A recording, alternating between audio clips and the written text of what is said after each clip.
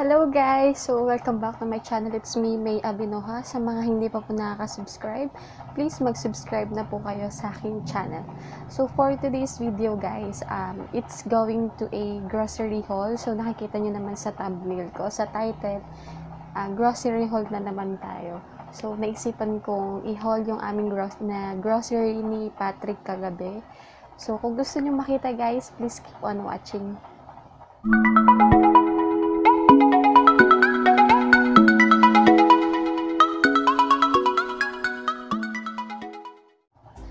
So, ayun na nga.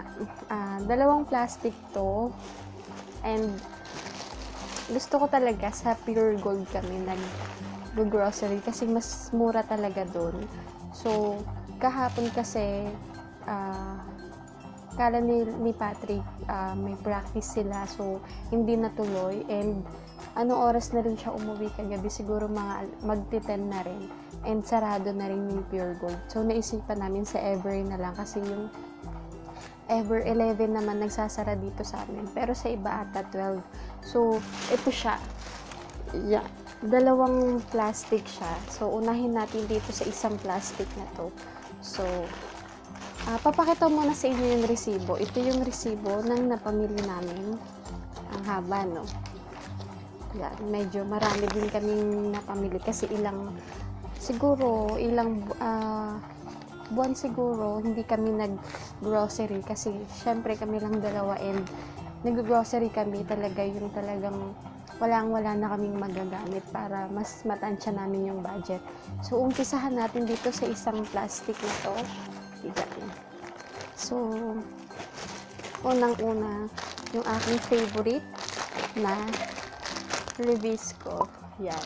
So, 50 pesos lang ata itong 50 pesos lang siya guys and may 10 pieces na siya sa loob. So, merong assorted nito. Tinignan ko siya kagabi, may mga assorted, may peanut, may peanut butter, tapos may butter. Kaso, 50 pesos din siya, pero 9 lang yung laman niya. And dito na lang ako kasi 10, and favorite ko rin naman yung chocolate. So, first item is Revesco, and then, yung Milo ni Patrick, ayan. So, itong Milo guys is 89 pesos. Ayan, 89 pesos siya and siguro 12 pieces na to.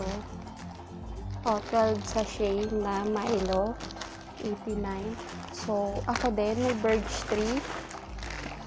And 10 pieces to guys. Pero, uminom na ako kagabi. Tapos, kaninang umaga, nagtimpla rin kami ni Patrick. So, naging 7 pieces na lang din siya. And 7 pesos din to isa. So, favorite ko rin to guys. Napakasarap nito. Meron nitong gatas, pero parang nagsawa na ako. And nung natigpan ko tong choco, so, napakasarap. Super sarap na. Tapos, itong di patata. So, masarap to guys. Try nyo to. Cheese flavor. Ayan. So, masarap to. 15 pesos. And, ito naman, kay Patrick, cheese it. Ayan. Tapos, puro chichirya, no? Pag talaga si Patrick kasama ko mag-grocery, puro chichirya talaga yung kinukuha niya. Kaya minsan, mas gusto ko ako yung nag-grocery, yung ako lang mag-isa. And sa kanya na naman po, tortillos na chocolate na cheese flavor. And ito sa akin, tingnan nyo kung gano'ng kaliit lang yung sa akin, piatos na sour cream. And ito yung sa akin dito guys, na wafer. So, chocolate and pares naman sila siguro chocolate. Ayan, dalawa lang kinuha ko. And churro, ang aking favorite na cheese bite. Sobrang sarap nito. Ito talaga yung favorite ko. And isa lang yung kinuha ko kasi October 1, expired na siya. So, kailangan kainin na to. So, ayan. Cheese bite. Tapos, favorite ko rin tong butter toast. So, minsan kasi talagang mahilig ako magkape and gusto may tinapay akong sinasawsaw. So, masarap naman sa kape tong butter toast na to. And matigas din siya. So, tamang-tama sa kape. favorite ko rin to. Tapos, meron kaming binili ditong ramen na nagustuhan ni Patrick. Itong ramen na to. And dalawa yung binili ko. Ayan. Dalawa lang, guys. Itong isang ramen na creamy seafood flavor. Instant noodle siya. Tapos ito namang spicy seafood. So, sa akin tong spicy and sa kanya tong creamy seafood. Yung isa kasi hindi siya mahilig hindi siya mahilig sa maanghang. Kaya, ayun. Sa akin yun. Tapos, bumili din ako hindi ako mahilig sa pansit canton. Dati gusto ko yung pansit canton kasi hindi siya nakakaumay. Pero yung pansit canton kasi ngayon, nakakaumay na. So, isa lang yung binili ko. Ito, sweet and spicy. So, isa lang yung binili ko. At hindi rin kami mahilig sa pansit canton. Talagang mas gusto ko yung kasi guys, gusto ko talaga yung may sabaw na ulam. Ayoko yung tuyo. Kaya, minsan, pag tamad kami magluto ni Patrick, so, mas naano kami sa noodles. Ayan, bumili ako nito, pork and chicken na Lucky Me. Ayan, dalawa siya. And tag-isa lang kinuha ko kasi may ramen na din kami. And, syempre, ang aming favorite, ayan, na kinain na namin yung isa kanina. Spicy yun. So, hindi nakita ni Patrick na spicy yung nabuksan niya. Pero kinain niya pa rin. And may natira naman kasing ulam kagabi. So, itong 555 na fried sardines. Sobrang sarap nito, guys. Try nyo tong sardinas na to. Sobrang sarap nito. With tausi. Masarap siya. Sobrang sarap. And easy open can na rin siya, guys. Kung walang ulam sa inyo, tapos gutom na kayo. So, ito, ready to eat and easy open can na siya. So, tapos na tayo sa isang bag. So, bibilangin natin kung ilang item to. Isa, dalawa, tatlo, apat, lima, anim, pito, walo, siyam, sampung, labing-isa, labing-apat, labing-lima, labing-anim, labing-pitong item, 17 na item, and nakakaisang plastic pa lang tayo, pero 17 item na siya. Ayan. Tapos, next naman, ito. Isa pang plastic. So, unahin natin sa tissue.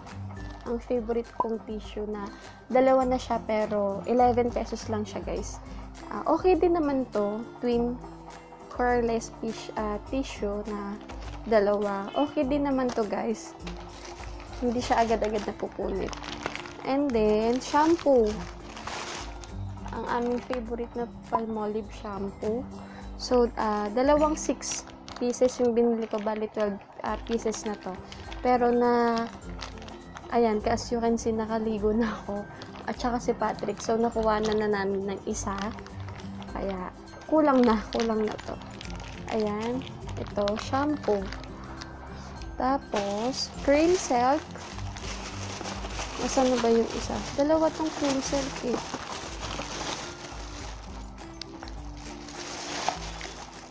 Ayan. So, 12 pieces din itong cream silk na to. Ayan.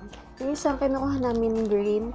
So, tinry ko to kasi 97% dryness free. So, try natin kasi dry na yung buhok ko and dry na rin yung buhok ni Patrick. Ako kasi nagkukulay ng buhok tapos siya is naka-reband and nagda-dry na rin kasi bago siya tinatali niya at saka lagi siyang naka-helmet. So, dalawa kinuha ko. Tatry namin to.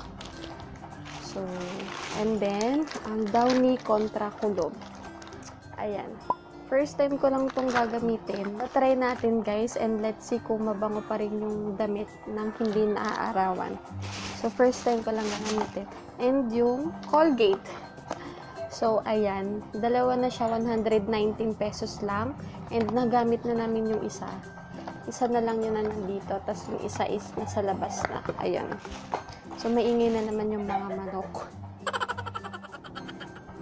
And ito, guys, sinasilka na maliit. So, naghahanap kami kagabi ng malaki, pero wala kaming nakita.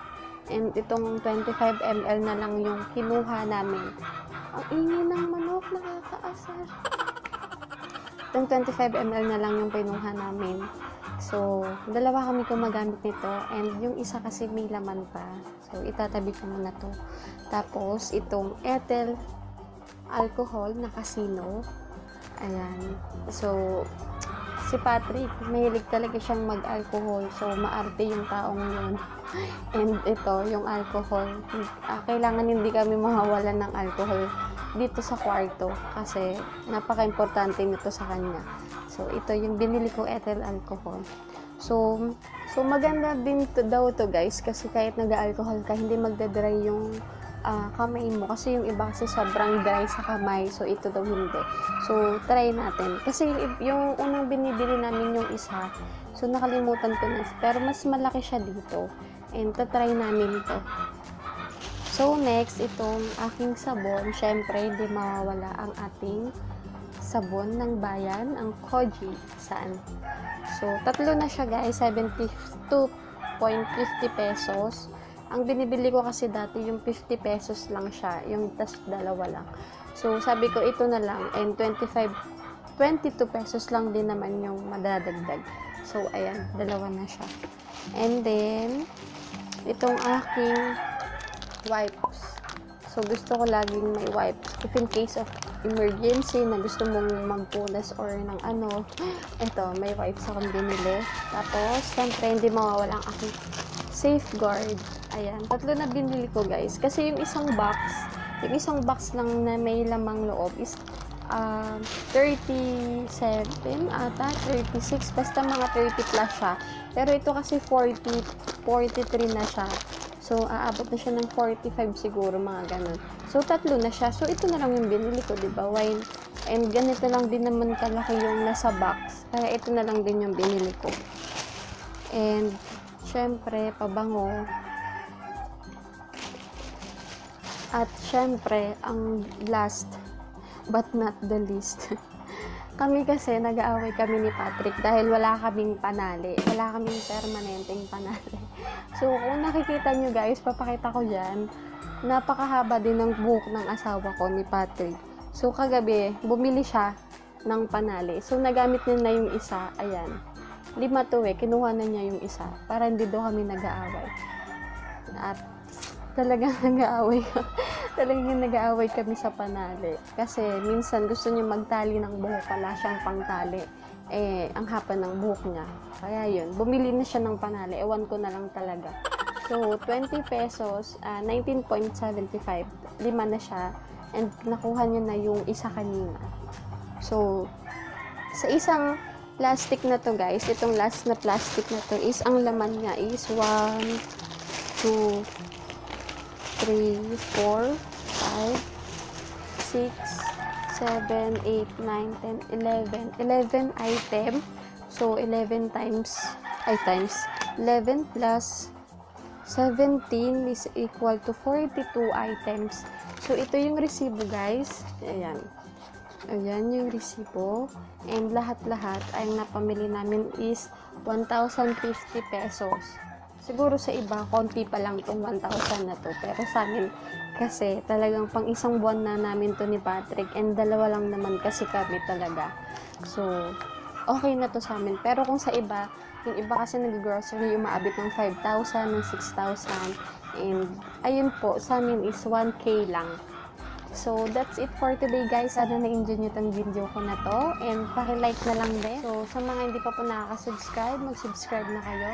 So, thank you for watching guys. Kasi may ingay na yung mga manok.